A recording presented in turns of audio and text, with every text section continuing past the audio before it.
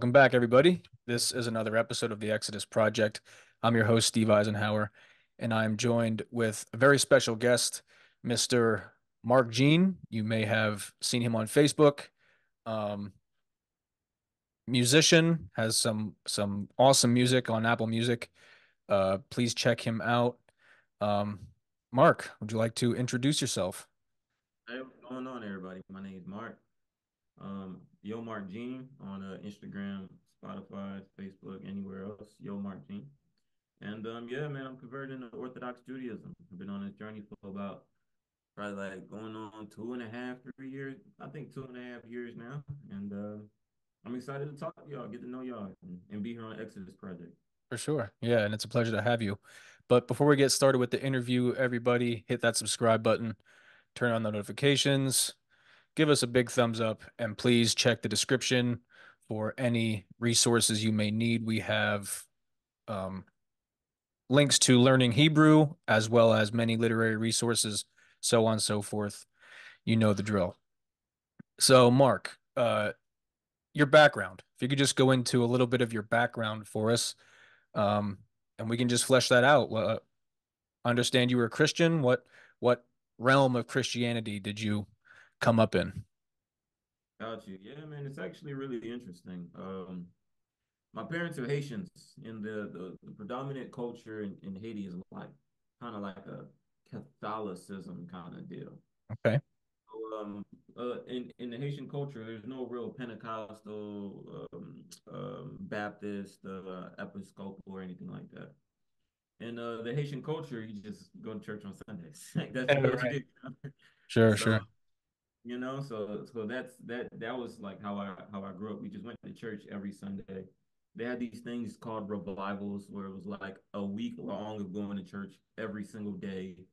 And yeah, I wasn't like I would go to church a lot, but I wasn't so involved. I went because my dad he told me this years later, and honestly I gotta give the man credit. He told me how to play the piano when I was a kid. I was like 6. He started putting me in lessons. And the idea behind that was for me to always have a reason to go to church, and which was to Hmm. play the.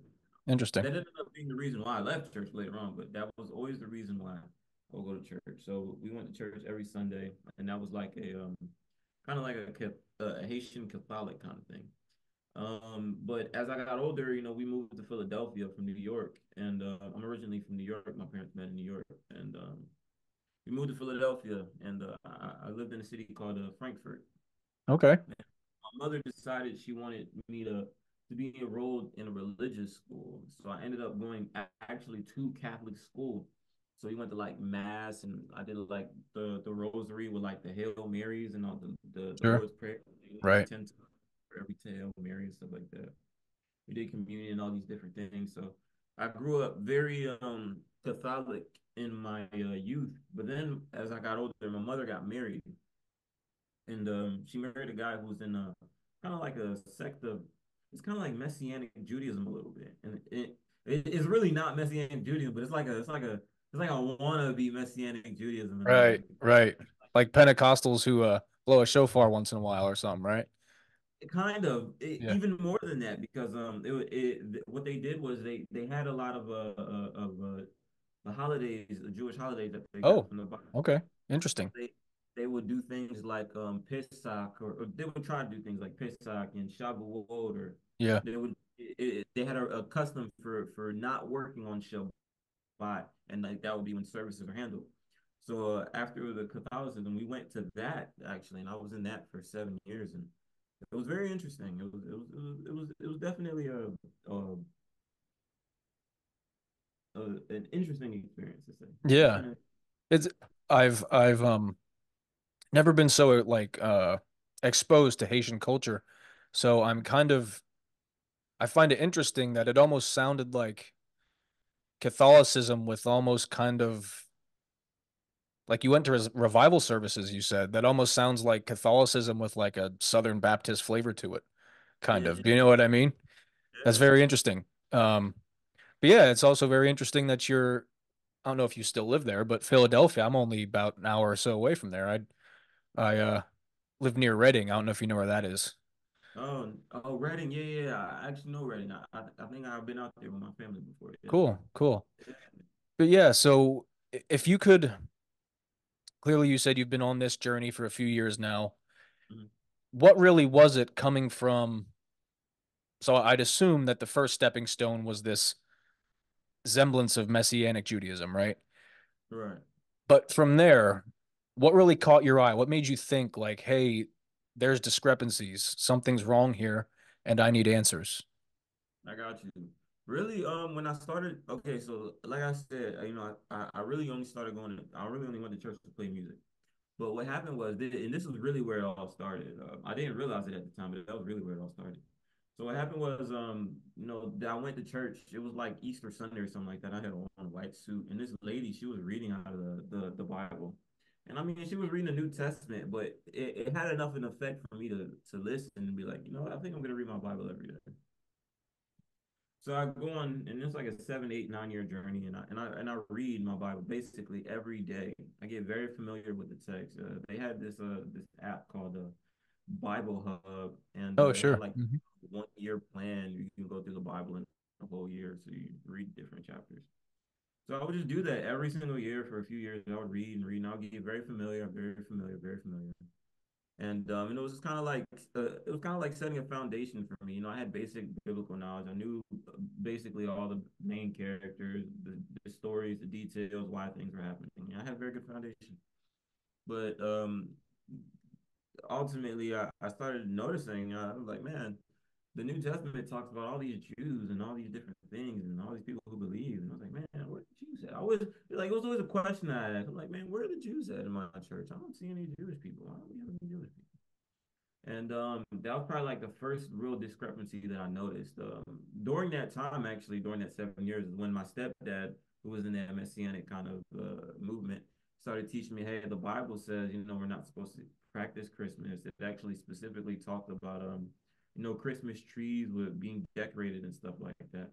And that was like him pointing out discrepancies. I mean, I was reading, but I didn't notice it until he pointed it out. Sure. He was like, yeah, Easter, this isn't the thing that we do. And, Shabbat, this is actually the day of the week the Catholic Church came and changed. They said that we don't rest on Shabbat like the Jews. We're not Judaizers. We keep Sunday. And just different things he pointed out. And he was really making me aware that there are discrepancies between the Bible and Christianity. Hmm. So, as the years go by, and I'm finding more things out, finding things out like, for example, not just Shabbat, but like Passover, that it was like supposed to be the 14th day of the month of Nisan, but it Hmm. wasn't like an Easter thing, and the whole story behind that. So enough of that, and I'm getting more and more aware of the different discrepancies. Still not aware enough to know that there is, hey, a complete disconnect between the Old Testament and the New Testament, but just aware enough to see, like, hey, Christian Bible and has some issues with it. So eventually, I started studying after I got married. Me and my wife, we got married probably like 3 years ago, 2021 for sure. And I was like, I had the habit of reading my Bible every day. I said, you know what, we're gonna be very good Christians. We're gonna read this together. I set the precedent since we were dating. I was like, hey, pretty girl, what's up? You trying to be my woman or something like that? She was like, only if you read the Bible with me. I'm kidding. She Uh, really made it. But yeah, that's just what it was like. She was super on board from the beginning. So after we officially got married, that's what we would do. I would have my New King James version. It was leather bound. It was a $4,000 gift that I got. The Bible itself was $4,000. It's insane. And she had her little Seventh Day Adventist her Bible that she came from because she was a Seventh Day Adventist. And we would sit there and read. We had highlighters, we had pens. We would sit down on our balcony or on our kitchen table, and we would just go through it like a fine tooth comb. Now I have another person here with me, so I'm mhm. just not haphazardly reading, kind of dozing off, kind of. I'm actually paying attention. I have Yeah, another yeah. person, Someone to bounce ideas off of, sure. yeah, to chair to talk to with. And so what ended up happening was we started noticing a lot of different things, and we came across the section in the sect of Christianity I was in was like we didn't believe in a Trinity, but we didn't believe God was just one by himself. Like it was him and Jesus was also God too, who was equally coexistent, all powerful, all this crap. So, So modalism, yeah, oneness type thing. modalism, Yeah, right? yeah, Yeah, so that's where we were at. So, I was arguing with a guy, on Twitter every day. Me and my wife would study. I would post something that we learned on Twitter. So I posted something about, there being two gods, and this dude wanted to argue with me. And hey, I feel pretty confident. I'm arguing back. I'm like, man, there's two gods. The book says so. And he's like, no, there's not. There's only one God. It's right here in this verse. And I said, what verse is it? Let me see. So I look at it, and it was like the first time I had like dang, I'm kind of wrong. yeah. Like this verse clearly says, I spread out the heavens by myself, no one else with me. I'm like, oh, Right. okay. Wow. Well, I guess I can't really argue with that explicit verse. So that sets off a chain of events. Now I'm actually looking specifically for this topic. I'm seeing Deuteronomy 4:35 that was shown to you that there's no other God but Him. Right. 4:39, there's only Him alone. Deuteronomy 32:39, God raises His right hand to His heaven and swears that I live forever. No, that's actually verse 40. He says, "I am God. There's no one else with me," or something like this. The And Shema too, I'm sure, right? yeah, and the Shema, he says, Shema Yisrael Hashem Elokeinu Hashem Echad. And then and just so many more verses in Isaiah, it's him alone, and David's praying to him. He's like, yes, Yeah. God, you're alone. Hannah is saying, God, you're alone. And Hezekiah, you, Hmm. God, who dwell between the cherubim, you alone are God of all the kingdoms of all the world. And just all these different people saying it over and over and over again. I was like, wow. Hmm. But I'm still not satisfied. I'm gonna go to YouTube and see what I can find of this one guy thing, right? So Yeah. finally, we see Rabbi Tovia Singer, and he just breaks it down beautifully. I'm like, all right, Good that friend of was mine. Good friend of good mine. friend of yours. Yeah. Oh, a lot to Rabbi Singer. Yeah, for sure. Yeah, amazing, so amazing, so finally, we're like, all right, cool. We accepted Rabbi Tovia Singer said it. It had to be true. 100%. We believed it at this point. So finally, my pastor finds out because now we're posting this on Twitter, and I've got a buddy in my church who sees that I'm posting these things and I no longer believe in Jesus as God, and that's just blasphemy. Like, what? Jesus isn't God. You're going to hell, sir. Well, Right. Yeah. that's it. You're out of here, Yeah. Right. So he told my pastor, and like my pastor wanted to talk to me about it. And initially it started off with like him saying, you shouldn't just read the Bible by itself. You should read these church booklets that we have. Yeah, you can read the Bible, but you should really read these church booklets.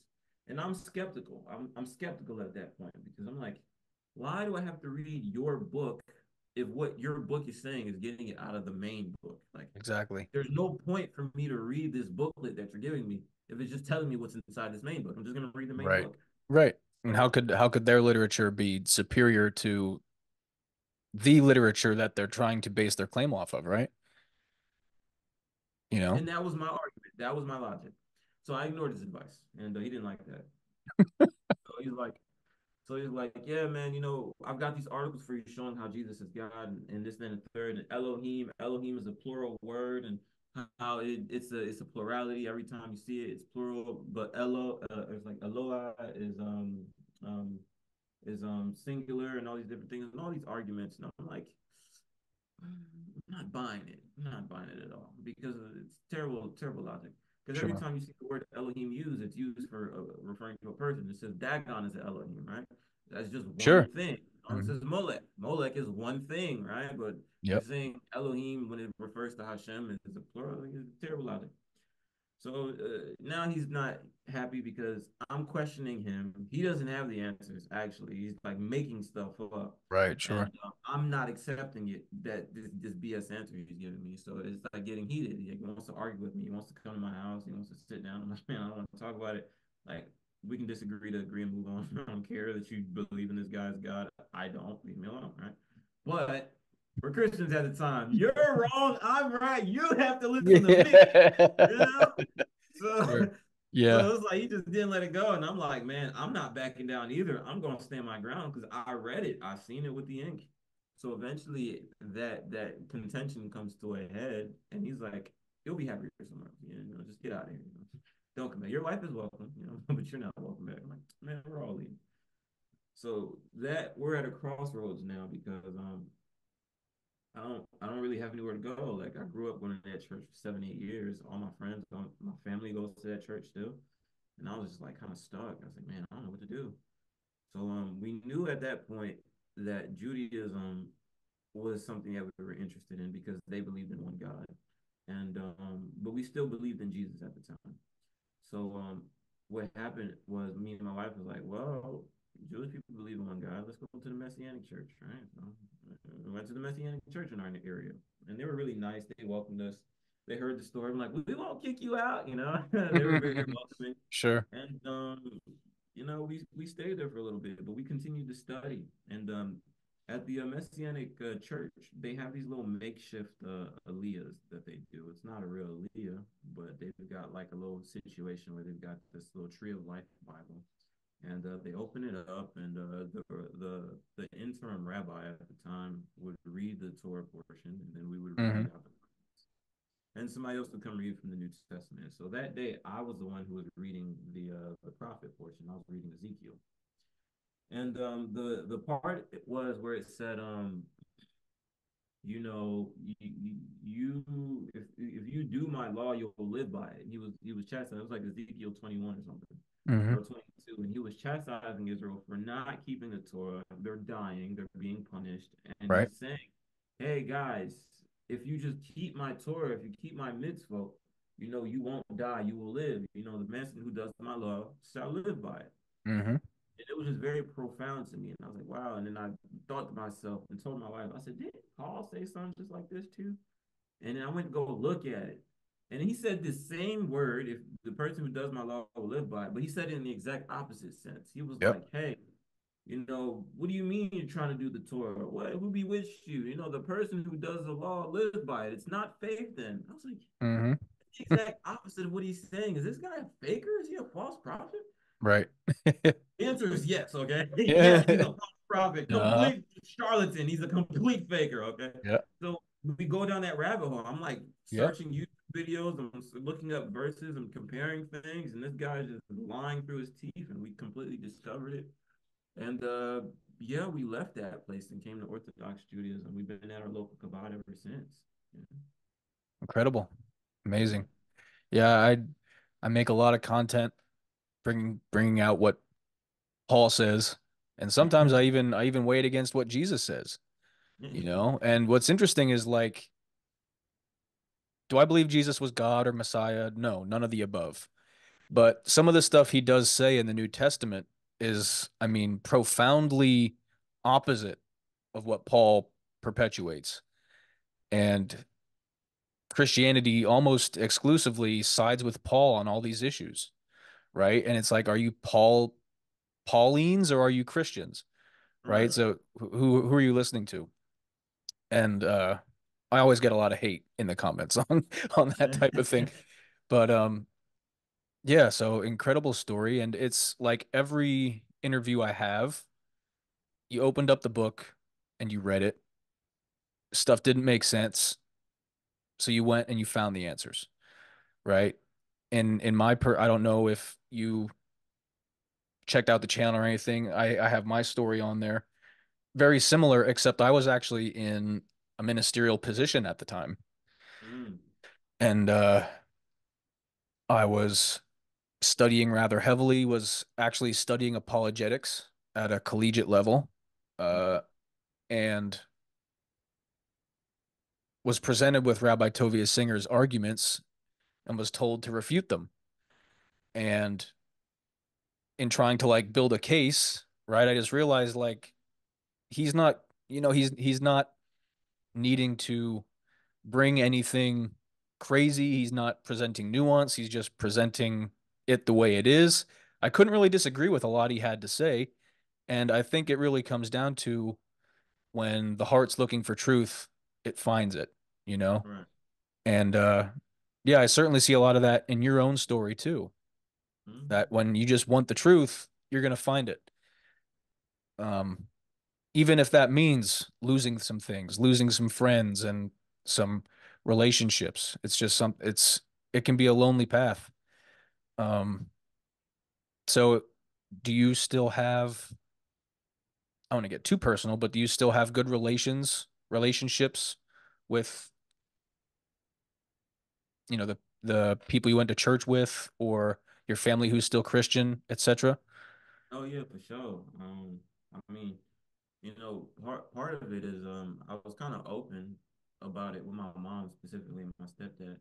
My stepdad actually followed me out and he went to Messianic Judaism.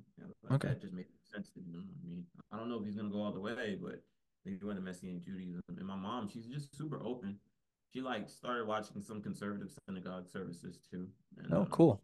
so my immediate family was like real receptive. My sister is super receptive too. She's like, oh yeah, man, that's cool. My brother practices Judaism and stuff like that because her kid's father practices Messianic Judaism, so it gives her like my immediate family is very receptive, of course, Cool. and I still got a lot of good friends from the Christian world who they just didn't really care. Like we were just cool, so like they didn't even the other day I was just talking to one of them just to kind of see, I wanted to understand, how does a Christian look at these verses and like still believe in Jesus? And I was genuinely curious about that, and I was talking to him, and I was like, "Hey, man, I'm just curious. What do you think about this chapter here, like Isaiah 7:14? Like, he read the whole chapter, and then he said, when I first read it, I had a problem because it was like this isn't about Jesus at all, and I was like, interesting. I want to know more, and I want to know more. So Yeah. he's reading the chapter, and I'm just sitting there listening to him because I don't want to prove him. I don't want him to not be a Christian or anything. I just want to Right. understand. How is Exactly. it that you're reading this same chapter that I'm reading, and I look at it and I say, "There's a problem here," and I dip, but you're reading it and you're justifying it. Hmm. So what in that situation is what I noticed was it's the belief comes first, and the Exactly. text has to fit the belief. Yep. So that's exactly what happened. We were sitting down, and he was reading the text, and it was like, oh yeah, well the son will be born and this, then the third. But earlier in the chapter, Yeshayahu had a son that was already born, and then there was going to be another son or something like this. Yep. So he looked at it, he said, "Oh, okay, well, this is the son that they're talking about right here." And then when he gets to Isaiah 7:14, 15, God just completely changes the subject. He's prophesying 7,000 years later, and for 700 years later. And then he goes back to talking about Ahaz's current situation. And I was like, well, how does that make sense? Because in chapter 8, verse 3, the son that was talked about at 7:14 is born Right. And mentioned in context of in Assyria. Yeah. mentioned in context of Assyria in I think Samaria in whatever Syria was destroyed.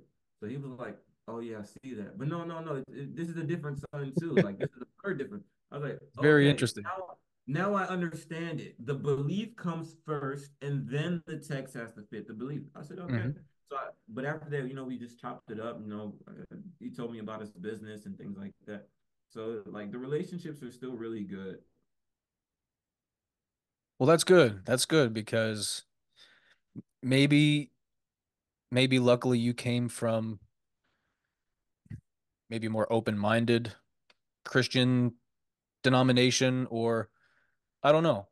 I do know in my personal experience and a lot of the other people that come on, a lot of them came from like the Pentecostal movement or maybe the Methodist movement or something, and most of their Christian acquaintances or friends kind of just cut all ties with them, I which is got really, it's really sad, man. It's unfortunate, you you. know, because like you said, the belief comes first in more Yeah. than one context, right? Mm. So if we can shift gears a little bit, Well, you're a musician, right? yeah, absolutely. Uh, how do you how do you express your Judaism through your music? Man, dude, man, authentically is the first word that came to mind. It's like, you know what I'm saying? Like we learned a lot of things. Like most recently, I put out a song called Say So, which is talking about Hashem creating the world. And I don't know, man. It's just like when I see something in the Tanakh and I really connect with it and I really vibe with it, or like we have a shir or the rabbi talks about something, like like it'll make its way into a song. Like it'll just because it's on my mind, it's on my heart. It'll just make its way into a song. So I've got this song that came out on my first album that I put out. It was called IB, and it's like it was just talking about the life, my Tyler song that I got, because I don't know if you can see it, but I'll pull it up. I wear Tyler's, with sit on it every day. and Hmm. that just happened to be the theme of that song. And you know, repenting from Christianity and coming to Judaism was the title, was the lead song on the album, and it was like, "Sorry, God, Hashem, hey, I was doing things wrong, I was over here believing in things that I shouldn't have, forgive me for it." So it just comes out like that, we make brachas every day. Hmm. A Jewish man makes about 100 brachas every day. We probably give more than I take from that because we make a lot of blessings throughout the day. But I made a song called "You'll See." It's like, when I wake up in the morning, you'll see me giving you blessings every single day. And that's really how Judaism comes through in my music. It's like we live it, and especially as rap. I'm a Yeah, rapper. I do hip hop. That's basically what hip hop is. We rap about what we live, sure. and it's nice because so many people who really aren't religious like that listen to my songs and they're like, you know what, I appreciate this. And this makes me want to connect more to Judaism. You're Cool. inspiring me. You're doing this and you're so proud about it and you make it look so cool. Like I want to do it, and it's cool to me. I'm like, yeah, you know what I'm saying? Like it's good. So yeah, Cool. that's how it comes through. Yeah. Amazing. Yeah, when you said that you really made like a repentance song almost.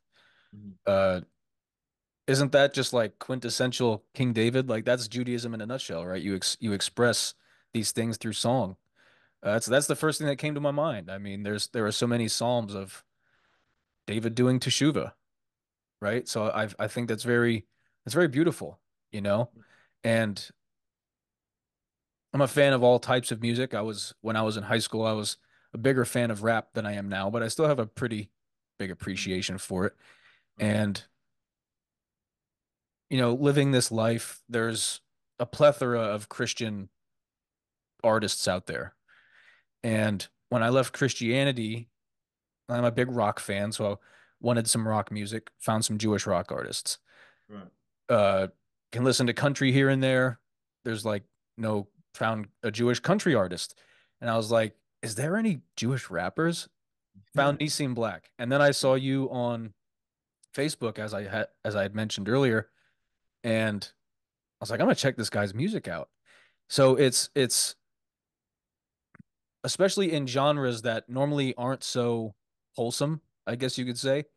Right. It's nice to it's really nice to have that spiritual aspect with music we can connect to, right? Um, I'm sure you can relate as far as like Jewish music goes. It's For not like sure. rap is like on the top of the list, you know? No. So having just having that outlet that you can connect with is something very special. And I'm noticing just how, from the outside looking in, a lot of people see Judaism as like this closed off, singular community, right? But it's Mhm. like once you are no longer on the outside, you just see how diverse and incredible it is. Would you agree? I mean, Yeah, absolutely. Like you said, man, they got Jewish EDM, they got Jewish rap, they got Jewish country, they got Jewish. You know what I'm saying? They got so many different Jewish artists, but also, they got so many different kinds of Jewish people. You've got Sephardim, you've got Mhm. Ashkenazim, you've got Mizrahis, you've got Yemenites, you've got Bukharians, you've got Ethiopians, and probably tons of people that I just forgot to mention. Like it's so diverse. And not only is it diverse, it's open minded. Yeah, I mean, yeah, you got halakha, of course. Halakha is basically Torah law. Basically practical application of the Torah law. But outside of the things that are like, okay, we have to do this. Then there's a bunch of diversity in that. You got people who represent it this way. You got people who represent it that way. You got people who pray this way. You got people who pray that way. You got people who eat these foods. You got people who won't touch that food with a 10-foot stick. So like Yep, it's definitely a lot of diversity. It's like it is really not so singular. It's very diverse and very loving and accepting. It's such a beautiful community. sure. I hate the fact that the Jewish community gets such a bad rap, but however, that was God's choice, not the Jewish community's choice. So I guess that's just kind of Yeah. just And yeah, he'll change that one day. So yeah, yeah. all right. my final point, my final question. The situation you were in, you had to make a decision. Um, Yeah. what advice would you give for the person who might be really reading their Bible for the first time, having these questions, seeing the problems? Like what advice could you give for someone who might be in that lonely state? And it seems like, well, I guess I just don't believe in God anymore, right? If this doesn't agree with that, I guess I just don't believe in God anymore. Um, what advice would you give that person? Well, the first thing that comes to mind is well, don't start reading the book at the middle, for one. Sure. I've heard so many people say you should start reading in Matthew, Mark, Luke, and John, then work your way on out, and then go back and read the Old Testament. Like, it's stupid. Why would you read a book in the middle? It's like, all right, go into the movie theater halfway when it starts, and then watch it, and then go back and watch the beginning. Like, what? It's stupid. Like, that is a terrible idea. The first thing I would tell somebody to do is read the Bible from Genesis and stop at Malachi. That's the first thing I would. Yeah. Start at Genesis and then stop at Malachi, and then read that and get very familiar with that. And honestly, don't read the New Testament because it's harder to spot a lie when you're not familiar with the truth. Yeah. And It's the very reason good you're advice. having doubts is because you're not very familiar with the truth. That's what it is. It's like Rabbi Toya Singer talked about this guy who like checked out fake money or something like that. Hmm. Wow, man, you must look at all the fake money so you can get really good at identifying the fakes. He said, no, I don't spend any time looking at the fakes. I look at the real deal all the time, and that way I can identify the fake immediately. And the reason I say that, and these are just going to be two examples of how knowing and being very acquainted with the real deal can benefit a Christian who's doubting and seeing contradictions and might not be aware. For example, the basic claim of the New Testament is that Jesus is the Messiah. Okay, if and I think this was actually really smart on the Christians' part, the early Christians, because they went to people who had no idea what a Messiah was, had no way to find out what a Messiah was, and told them that a Messiah came. They don't know left from right. As soon as they say, "Oh, the Messiah came," he's convincing enough. Everybody's going to believe him. The old Right. saying is, "A man who travels to a far city can lie, and nobody's going to find him out." And that's Mhm. exactly what happened. But if you spend time getting familiar with what the Tanakh calls Messiah, you'll see, okay, this is usually a king who lives and reigns during his lifetime on earth in Israel. Like it, all those things. Not only that, he gets oil poured on his head in a physical ritual that everybody's around can see, and it's not an isolated event, and nobody has to guess. So it just, it's like things like that. You get more familiar with the more familiar you are with how God works and how the Hebrew Bible works. So that would be like my biggest advice. Yeah. Yeah.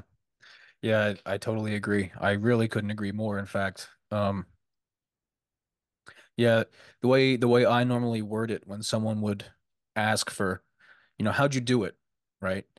Um, how you mentioned, it always goes to the you're gonna burn in hell line, right? I'm right, you're wrong, you're gonna burn in hell. I always say there's a lot of things people can do to you. They can say things about you, they can take their friendship away from you, all these different things. But the one thing they can't do is they can't take your knowledge from you.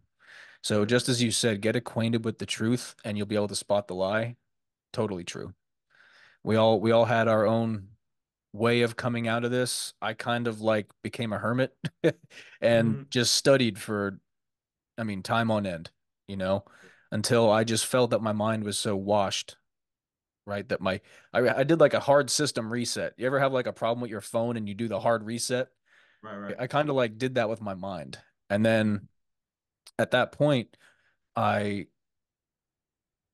started learning from, I basically learned Judaism as if no other religion existed. And I think Right, right, I see too many people just wanting to learn Judaism to refute Christianity, but you're missing so much, right, right? right. And I started learning Judaism as if it was the only religion in the world. And it makes a world of difference because, like you said, when you are now truly acquainted with the truth, everything else just seems silly. Yeah.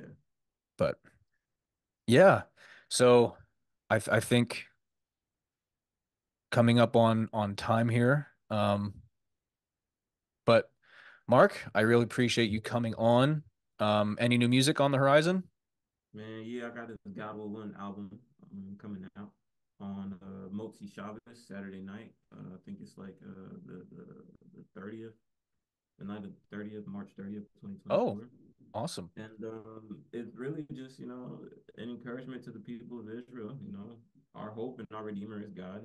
He's gonna win because the Tanakh said so. So here's a reminder: God will win. I mean, but yeah, everyone, please check him out. Are you on all platforms? I got you on Apple Music. Are you on Spotify and Yeah, everything also? Okay, awesome. So yes, please check him out. Incredible stuff, and it's going to uplift you spiritually. Um, but Mark, yeah, I really appreciate this, man. I appreciate you coming on, telling your story, and really just shining the light that people need. sounds Um, good. yeah. But everybody, I'm Steve Eisenhower. This was the Exodus Project. Mark Jean, and we'll see you next time, everybody.